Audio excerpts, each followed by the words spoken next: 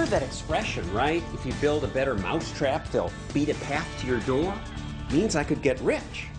Trouble is, improving things can be difficult. Is there an easier way? Well, yes. There's crony capitalism. I could make friends with important people, the people who set the rules. I could hire lobbyists to win them over. People get rich that way, too. Serious Materials just reopened a manufacturing plant outside of Pittsburgh. One little company gets the attention of powerful people. This is the story of Republic Windows and Serious Materials. Might government handouts and a cozy relationship between this company and the administration have something to do with their success? Economic stimulus! Ta-da! Plus, new government rules make things tough for small businesses that sell kids' toys. This is not the law we need. I'd have to mark this up 1,000%. We'll be out of business. But the big toy companies don't object. Don't give Elmo a big hug! And big tobacco supported tobacco regulation. And big pharma supports Obamacare. Big banks get bailouts. Could it be that Michael Moore got this one right? This economic system they call capitalism has no moral or ethical core to it. Is capitalism to blame? No. It's not capitalism. It is crony capitalism. And now, the man who shatters conventional wisdom, John Stossel. Good evening. When he says crony capitalism, what's he talking about? Well, suppose you're in the window business. How do you get a leg up on the competition?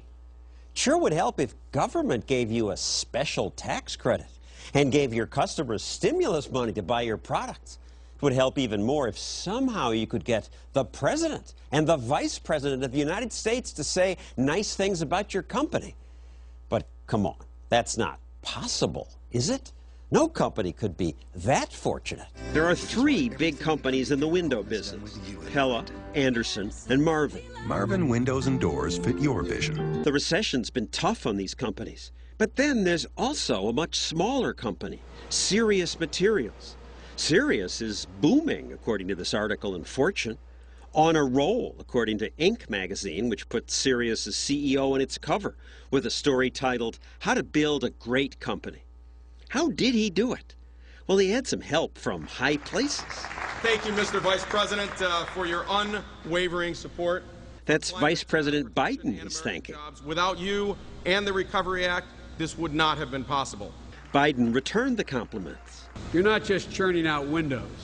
You're making some of the most energy-efficient windows in the world. I would argue the most energy-efficient windows in the world. Other window makers say, no, our windows are just as energy efficient. But the vice president hasn't visited their companies or even mentioned their names. And why am I talking about the vice president? I'm here today representing Serious Materials. How many company officials get to make introductions like this? It is my distinct honor to introduce the President of the United States, President Barack Obama. The president gave a speech on energy policy that cited, guess which company? Serious Materials just reopened, as he mentioned, a manufacturing plant outside of Pittsburgh. And these workers will now have a new mission, producing some of the most energy-efficient windows in the world. Wow, what a dream endorsement. And just last week, the president announced a new set of tax credits for so-called green companies. The only window company on the list? Serious Materials. This is a story of how a new economy, predicated on innovation and efficiency, is not only helping us today, but in inspiring a better tomorrow. Actually, I think it's a story about crony capitalism. It's almost as if the government and Serious Materials are partners. The company VP of Policy testified in Congress. Thank you for the opportunity to appear here today and share Serious Materials' experience in creating green jobs. And here he is in this picture with so-called energy leaders at the U.S. Department of Energy. And who's the woman in the middle? Kathy Zoy, who oversees the government's weatherization program. She has big plans for your tax money, as she explained at a conference. Where literally SWAT teams go into neighborhoods and they retrofit every single house and every single business on Main Street. Oh, and I left out a little fact. Kathy Zoy is the wife of the Vice President of Policy of Serious Windows. So of all the window companies in America, maybe it's a coincidence that the one that gets presidential and vice presidential attention and a special tax credit is one where company executives give thousands of dollars to the Obama campaign, and where the policy director spends nights at home with the Energy Department's weatherization boss. It could be coincidence, and there's apparently nothing illegal about this. In Kathy Zoy's ethics agreement, she did disclose her marriage and says she would recuse herself from any matter that had a predictable effect on her financial interests. But it sure looks funny to me. And it's odd that even the liberal media has so much interest in this one company. Vice President Biden says the stimulus bill's funding for making buildings more energy efficient is expected to drive up demand for the kinds of windows made by Serious Materials, which has caused the company to ramp up its production. That's how it works. Economic stimulus. Ta-da! Ta-da is right. That is how it works. But government handouts that go to one favored company, why is that right? We asked the White House, the Department of Energy, and Serious Materials to provide someone to talk about this, but they all declined. A Serious Materials spokeswoman said, "We don't comment on the personal lives of our employees." Just today, however, she called to say our story is full of lies, but she wouldn't say what those lies are.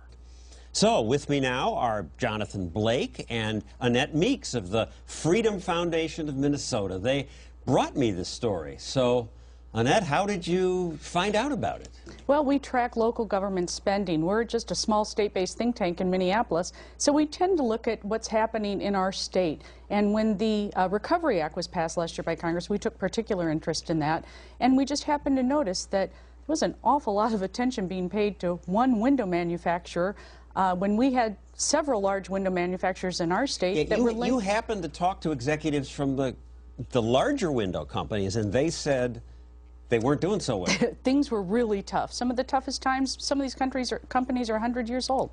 And then you heard about this little company that was doing well? Well, they just kept appearing over and over again in White House press conferences and White House news conferences. Both the president and vice president went and visited their company, so we thought it was worthwhile to take a look at this company and why they were benefiting so much from stimulus funds for green energy when Minnesota companies and other large manufacturers weren't. So Jonathan works for you, and you said, go do that? Have at it. What did you do?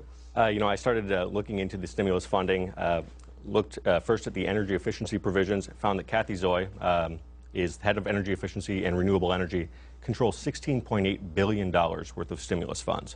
Thought that was probably worth looking into, especially with regards to the window industry. Yeah, how much? $16.8 billion.